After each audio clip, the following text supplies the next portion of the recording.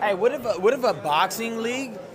Imagine a boxing league where you could do steroids. But you know, we got to take it in stride. You know, and definitely want a rematch. Devin is still the WBC champion. He couldn't lose the belt because Ryan was overweight. He didn't make the scale. But we wanted to make the fight happen. And more importantly, being the best fighter, you know, or being the second best fighter, the third best fighter, you can work.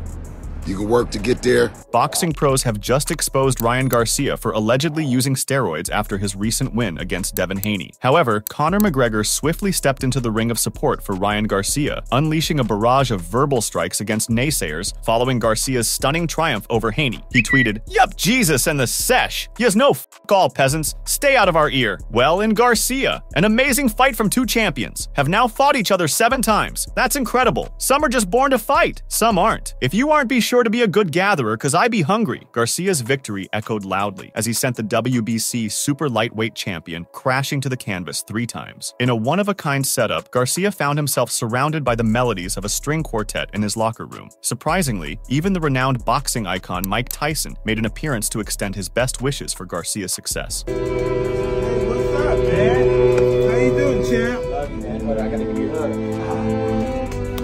Look good, brother. Thank you. Thank You been eating bricks? Yes.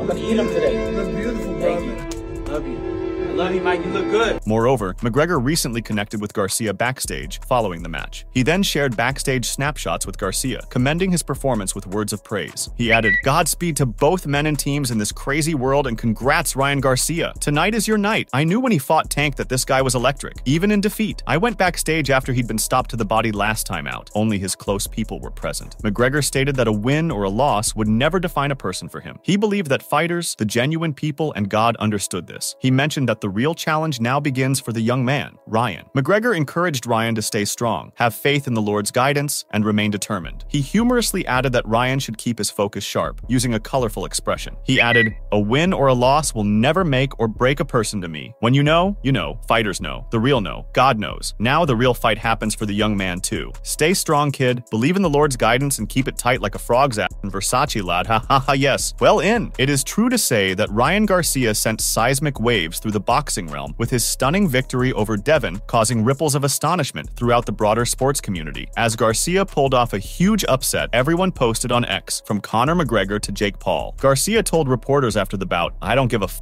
what people say about me. I walked through the fire and still held it down and still beat f***ing Devin Haney and still drink every day. Not necessarily am I proud of that, but I'm just saying it was a statement to show you guys can't really f*** with me." In a wild spectacle on Saturday night, Garcia sent Haney to the canvas thrice, clinching a majority decision win. The bout was an absolute stunner, particularly given Garcia's turbulent build-up to the fight. Garcia failed to meet the weight requirement and opted for a playful beer chug during his weigh-in, prompting both parties to redefine the match as a non-title fight. Haney, undefeated with a record of 31-0 prior to the event, retains his championship status but sees a mark on his otherwise flawless record. Haney said he was disappointed in his performance. He added, "He caught me early when I was sleeping on him," Haney said. "He caught me by surprise. I fell asleep on the left hook. I gave him a shot. It's only right he gives me a shot back." Judging by the buzz generated from Saturday night's outcome, it wouldn't come as a shock if these two contenders square off again for a rematch. However, Gervonta Davis swiftly seized the opportunity to taunt Devin following his loss to Garcia. Soon after the bout, Davis made fun of Haney and his father Bill, who was present in the ring, on social media. He tweeted, "Forget Devin, where Bill at where dirt at?" He later tweeted, "And what about you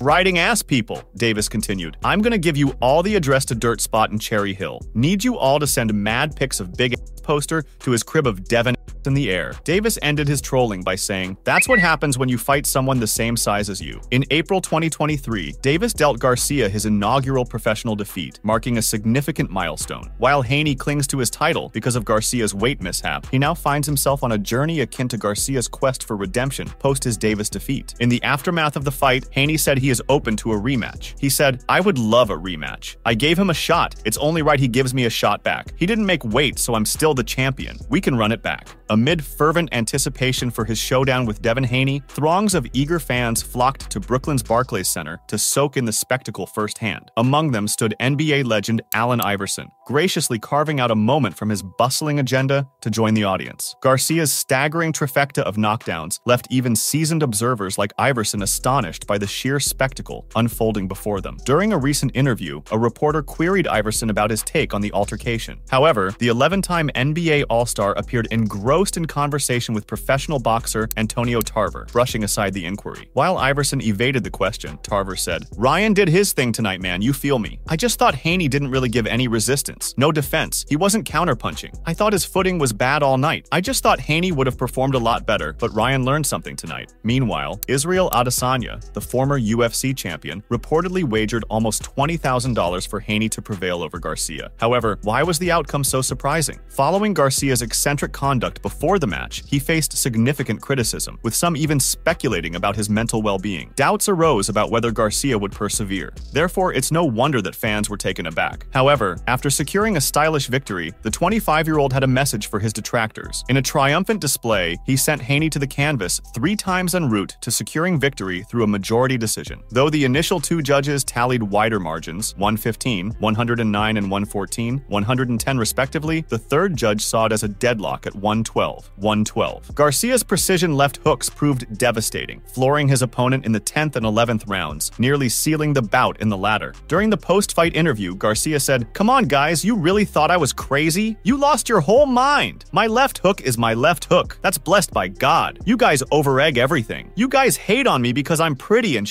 That's f***ed up. I put my reputation on the line." As Ryan Garcia showcased an electrifying display of skill, Jake Paul and his sibling Logan stood in astonishment, echoing the sentiments of countless others. Jake and Logan were visibly stunned as they witnessed Garcia delivering a powerful blow to Haney in the very first round.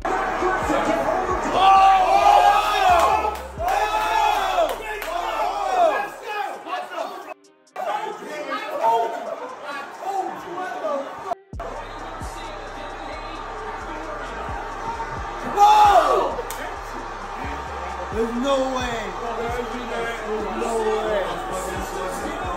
Meanwhile, Jake Paul commented that the fight was the most intense he had ever witnessed. He was amazed by the unexpected turn of events and said he was seriously breathless from excitement. He said, "This is the craziest fight I've ever seen. Man, what an amazing fight, and so unexpected I seriously can't breathe. Both are warriors and savages, and never underestimate anyone." The past encounters between the Paul brothers and Garcia are marked by a memorable narrative. Garcia didn't hesitate to jab at Jake Paul following his recent bout, expressing a sense of remorse for being the one to initially introduce him to the world of boxing. Paul responded, "You just seem like you're losing your mind and acting thirsty and desperate and saying you're a billionaire when you had one money fight. I'm just saying just chill, bro. If you do want to fight, that's, to me, light work. You got no footwork. And as long as you've been in the game, I'm a better boxer than you." During a candid post-bout conversation, Garcia shared his personal challenges, revealing a daily routine marred by alcohol and smoking in the run-up to the fight. Furthermore, he candidly discussed his weight discrepancy, delving into the difficulties he encountered in the days preceding the weigh-in. Garcia said, "I was too big. I was dehydrated. It was really bad. I should have actually died cutting that weight. I was blistering out of my mouth. I had no spit. It hurt every day to make that weight. I was shaking in bed. The shit was crazy." On the other hand, it seems like the aftermath of the Garcia versus Haney fight has stirred up some controversy and accusations. The accusation of Ryan Garcia using steroids after his fight with Haney is a serious matter that can have significant implications for Garcia's reputation and career. Steroid use in professional sports is strictly prohibited due to its performance-enhancing effects, which can give athletes an unfair advantage over their competitors. Accusations of steroid use are not only damaging to an athlete's reputation, but can also lead to sanctions, suspensions, and other disciplinary actions if proven true. The tweet from Dan Canobio adds fuel to this controversy by suggesting a lax attitude towards drug use in boxing. The tweet reads, "Weed and steroids allowed if Ryan Garcia was boxing commissioner," implying that Garcia might be using prohibited substances and questioning the effectiveness of current drug testing regulations in boxing. Canobio also shared a video. Ryan, if you were the commissioner of boxing, what was one thing you would change?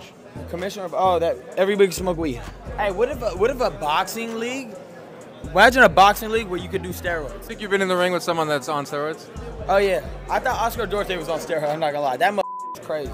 Meanwhile, before the fight, allegations of doping swirled around, adding fuel to an already fiery situation. Before the fight, Garcia pointed a finger at Haney, alleging a collaboration with Victor Conte, a notorious figure entangled in a previous doping controversy. These claims loom ominously over the impending bout. While Haney has weathered similar accusations before, the gravity intensified with his reputation hanging in the balance. But Haney refused to let this allegation slide without scrutiny. It all began when, during his recent feature on the popular boxing platform Two-Toned a Superstar, Ryan Garcia subtly hinted at the possibility of Devin Haney resorting to steroid use for his bout. The conversation ignited when the host inquired about Garcia's perspective on Haney's ability to lift 155 pounds. Garcia nonchalantly responded, citing his own rigorous squat regimen with a hefty 300-pound weight. This led him to assert his confidence, indicating that he harbored no fear of facing off against the Dream. Garcia said, "I'm not worried about pillow hands, Haney bro. He could lift whatever the he wants. He could take steroids, because I heard that he wasn't giving his blood work to snack through the grapevine," allegedly. Furthermore, Devin Haney replied to Garcia's comments by reminding the Victorville native how he was the one demanded testing.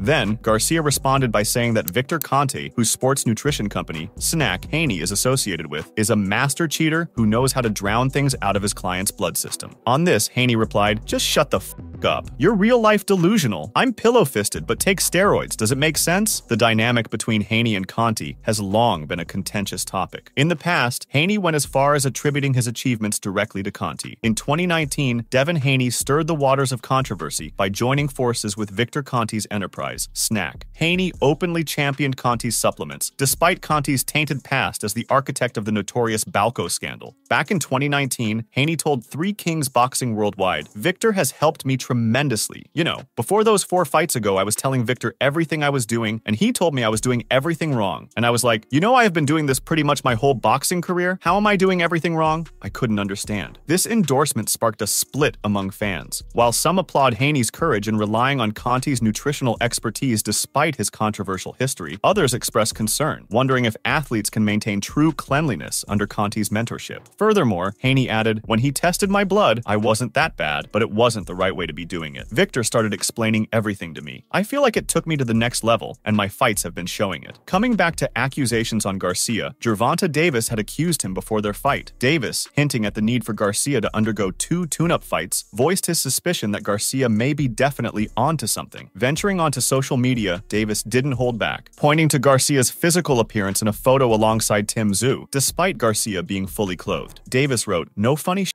If I find out he's cheating, it's going to be a big problem, and it's going to be more than boxing problems. He never looked that big before. He's definitely on something." DAZN proved that they don't care about testing, Garcia shot back with a tweet of his own. "Spooked. I don't even take supplements," Garcia wrote. Tank's mention of DAZN's disregard for testing stems from the Conor Benn incident, where Benn was found positive for a banned substance before his anticipated bout against Chris Eubank Jr. Despite the controversy, there were indications that the fight might proceed as planned. Davis demanded, "Why didn't they ban Eddie Hearn for still trying to have fights after he knew a fighter was cheating and still tried to continue with a boxing match? I'm waiting." You're all quiet on this. It's not entirely bad that Ryan Garcia's victory over Devin Haney has caused some turmoil in the boxing community. Lately, chaos has been like Garcia's shadow, trailing him everywhere. Despite sending conflicting signals about his recent conduct, Garcia remains adamant, claiming he powered through his training camp despite heavy drinking and still emerged victorious. Garcia stated that he didn't care about what people said about him. He claimed to have faced challenges head-on, defeated Devin Haney, and continued his daily activities, including drinking, while still managing to beat Haney. I didn't even really want to say this, but it's the truth, you know? Everybody needs to acknowledge, like, yo, I'm tripping. Y'all was tripping, not me. You guys were tripping. I was the one that was actually with sanity, because I'm like, yo, they're hurting little kids. Let's help them. That's called being a real man, because I don't give a what people say about me. That's right. I walked through the fire and still held it down and still beat Devin Haney and still drank every day and still beat him. Garcia mentioned that he did everything he wanted, including drinking every night and going out on Monday and Tuesday. Despite this lifestyle, he still emerged victorious. While he wasn't necessarily proud of his actions, he used the win as a statement to show that people shouldn't underestimate him because he does what he wants and still comes out on top. And I did everything. Not what the hey, what happened? False reality, right? Drank every single night, went out on the first Monday and a Tuesday and drank. What happened? I won. Right? He did calm down. Not necessarily. Wait. Not necessarily am I proud of that, but I'm just saying this is. It was a statement to show you guys can't really with with me. That's right. I do whatever I want. I still win. Garcia explained that he's been facing significant challenges, including going through a divorce and experiencing various hardships that have affected him deeply. To cope, he drank daily and acted without restraint. He admitted that he wasn't proud of his behavior and expressed concern for his children, hoping that he hadn't let them down. Garcia emphasized that people shouldn't see him as a role model. I was just having fun, man. I'm just looking. I'm going through a lot, you know. I went through a divorce. A lot of shit's been happening to me, you know, outside my life, that low-key kind of broke me. So, you know, I did what I felt I needed to do to feel okay. And so I drank every day and I did whatever I wanted, and I'm not proud of it at all. I just pray for my kids, and hopefully they're okay, you know, Henry, Bella, Riley. I hope I made them proud. You know, don't necessarily look at me like an example. Look at Jesus Christ. Garcia emphasized that people should be cautious about believing everything they see on the internet and should avoid living in a false reality. He pointed out that there are more important and real issues to focus on, rather than getting caught up with a young person behaving erratically online. You know, this is why people need to stop believing everything on the internet and stop, you know, living in a false reality. At the end of the day, there's a lot of real shit going on. You know, the last thing you should worry about is a kid acting crazy on the internet. Real shit is going on in the world. Open your eyes. You know, kids being hurt, nobody caring. Everybody looking at it like, oh, he just crazy. It's a conspiracy. It's this, it's that.